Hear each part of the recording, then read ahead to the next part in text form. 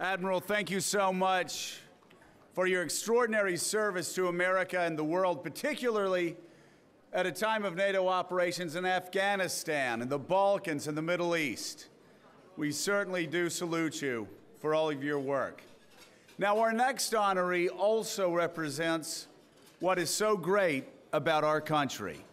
We now turn our attention to our Distinguished Business Leadership Awardee, Muhtar Kent, who is chairman and CEO of one of the most important public diplomacy brands this country has ever had.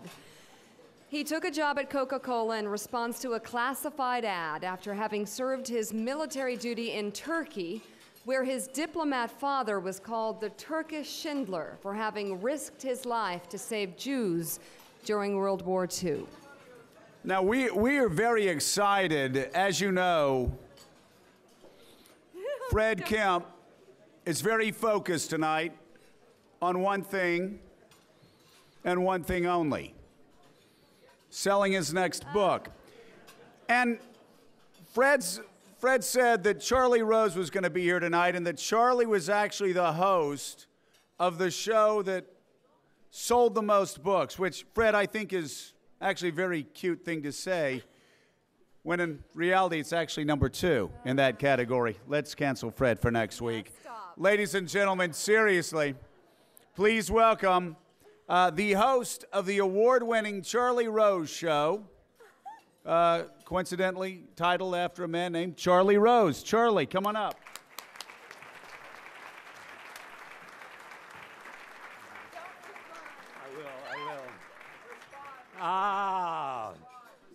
I always said the best thing you can do is follow someone who said something about you. I just want to say that I am honored to be here, and when I think about the people who have been at this podium this evening and the people who will follow me, I am deeply honored to share the same podium. I am a bit envious of the people who just left here, because I get up every morning and watch them, and they have all these phenomenal guests, and I wish that I could come over and kidnap them and bring them to 11 o'clock. When I look at their career, you know they've got this extraordinary future and potential. Well, for example, they might be anchors of the evening news. I hope they won't be at 11 o'clock. Or they could take over a morning show. You never know. I am also proud to be here because of my friend, Muhtar Kent. He is, as you know, since 2008, the CEO of the Coca-Cola Company. When Winston Churchill, and many of you know this, went to 10 Downing in 1940 to be prime minister, he said, "Everything I have done up until this moment has trained me for this moment that I began." And so it might be with Muhtar as a CEO. We know that nothing compares to the dark days of 1940. But if you can say in 2011, experience matters, international experience matters more. He runs a company whose fortune rose from a secret formula. He has a secret formula too: hard work, contagious enthusiasm, restless energy, boundless optimism, and an appetite for travel around the world. Born to a diplomatic family in New York, raised in Turkey, in Thailand, in India, in Iran, and Sweden, and educated in London, he is as international as the company he runs. And we all know in today's world, running a company now in its 125th year, selling things in 200 countries, the world's most recognizable brand, is more challenging than ever. It is a far different world from 1978, when a 26-year-old Muhtar Kent, son of a Turkish diplomat, read a classified ad in a New York newspaper, and he went to Atlanta, and he started to work, and learning the business from the ground up, or as he might say, from the truck up. He rolled out on trucks at 6 a.m. to call on customers, where he learned to sell the brand, for which now he has become the steward as CEO and chairman. Muhtar is applauded on Wall Street because of the numbers that he delivers. Coca-Cola and Diet Coca-Cola are now number 1 and number 2 of the highest selling beverages in the world. He deserves our admiration for something that is much more important than the bottom line. It is the line that runs from Atlanta and connects to towns and villages in Africa, in Turkey, in Mexico, and in China. It is the firm recognition and commitment to be a corporate leader in this century for him means to be committed to the idea that we are on this planet together. He believes that when he sets up the Coca-Cola idea, when he sets up the Coca-Cola brand, that when a disaster happens, as it did in Japan, he and two of his directors go to Japan and begin a fund that provides $31 million in relief. That's part of living on the planet and caring about other things beyond the company, but using the resources of the company. Muhtar believes that when he addresses the imperative of meeting the challenge of water security by committing Coca-Cola to water neutrality 1-to-1 by 2020. He believes that when he joins the debate on climate change to create global awareness, he is also serving the country. He believes that when he leads other CEOs to be part of the debate in a global society to invest in innovation and education, entrepreneurship, and trade, he believes that when he leads the U.S.-China Business Council and meets with Hu Jintao to chart a future when they will be more dependent, not less dependent, these two largest nations. He believes that when he makes the empowerment of women a priority. He believes that when he sits down with his company executives several years ago and asks, what forces will shape our planet to meet the demands of our time? He then created the 2020 vision, recognizing a world in which population and demographics and resources, both natural and human, are critical. Muhtar Kent knows that it is possible to be good and to do well. He knows that doing good will add to the quality of our lives and that doing well is much easier when billions of people on the planet are moving towards the middle class. Think of all those possible new Coke drinkers. I'm sure he has. Ladies and gentlemen, would you please take a moment to turn your attention to a short video about the company and the man we honor this evening.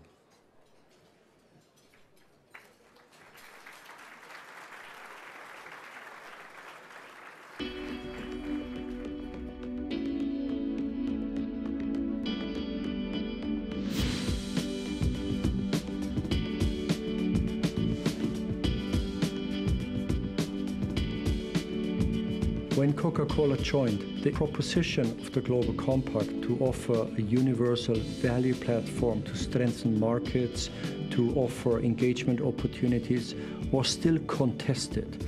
Many large companies were still sitting on a fence, and by and large, looking at these issues as maybe not very relevant or maybe relevant only for a few companies with a high degree of exposure. With Coca-Cola's engagement, a snowball effect has set in. Many other companies actually have followed Coca-Cola's example.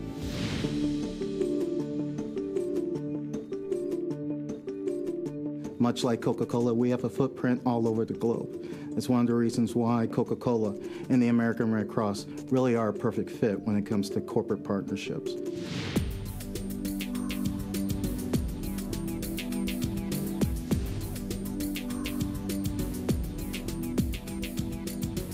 Haiti Hope was initially born out of the devastation that was the earthquake in Haiti when President Clinton and President Moreno of Inter-American Development Bank and Muhtar Kent, the CEO of Coca-Cola, met in Davos. Shortly after the quake, they said, what can we do there to begin thinking about a new future for Haiti? Coke was one of the first companies to raise their hand and say, how can we help? And not only how can we help in the weeks after Haiti, but how can we be part of the long-term solution?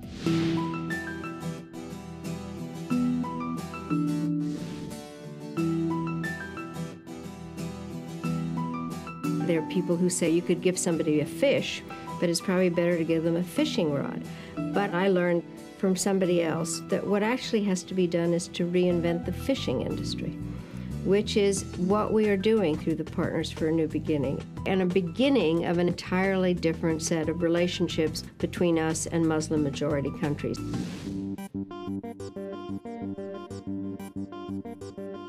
5 by 20 is, I think, an extremely exciting new initiative that the Coca-Cola Company have committed to undertake. And their vision is to provide economic empowerment and opportunity for 5 million women throughout the Coca-Cola system and connected to the Coca-Cola system around the world by 2020.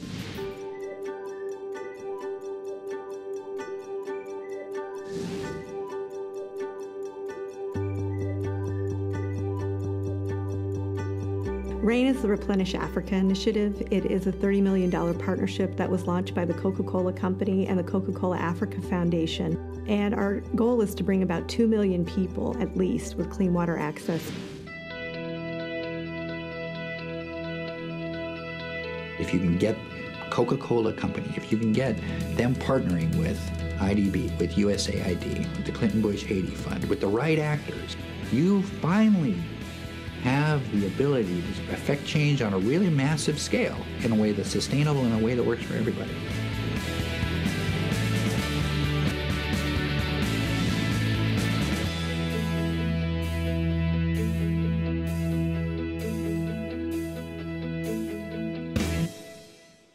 Ladies and gentlemen, please join me in celebrating my friend and the Atlantic Council's 2011 Distinguished Business Leadership Awardee, Muhtar Kent.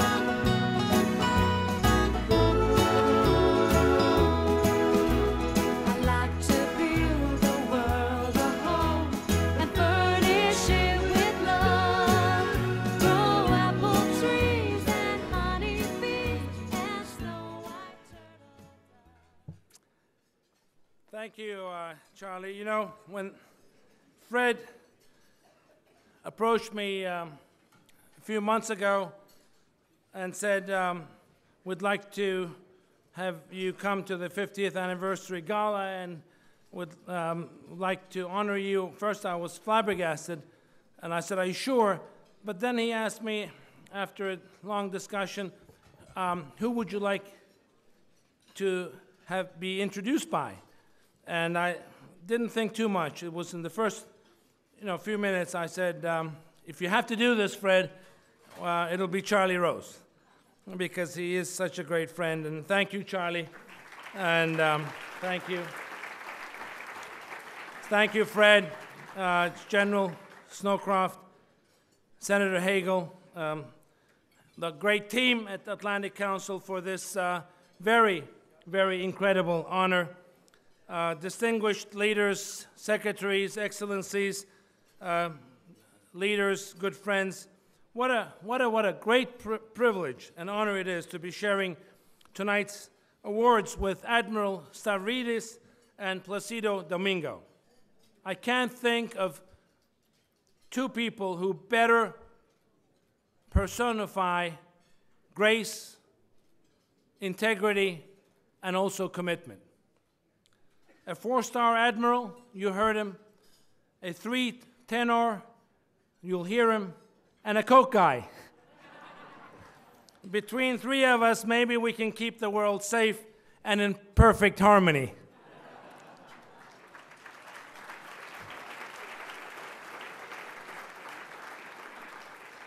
Admiral Stavridis, Placido Domingo, please accept my very warmest wishes and personal wishes of congratulations, compliments on receiving this great award.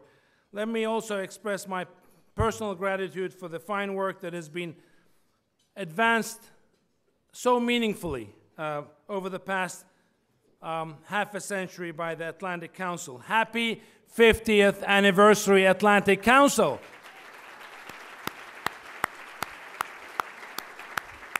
What a milestone. And as a representative of a company that has conducted business on both sides of the pond of the Atlantic since 1920, almost a century, Coca-Cola truly appreciates the efforts made by so many great leaders here in this room tonight to help bridge a better understanding as well as cooperation between America and the rest of the world, Europe and the rest of the world. It's not always the easiest work or the most glamorous work, as we've heard from Admiral Stavridis, but it's absolutely essential work, and we thank you for it. At Coca-Cola, we are celebrating also an anniversary this year, in 2011. We're celebrating our 125th anniversary.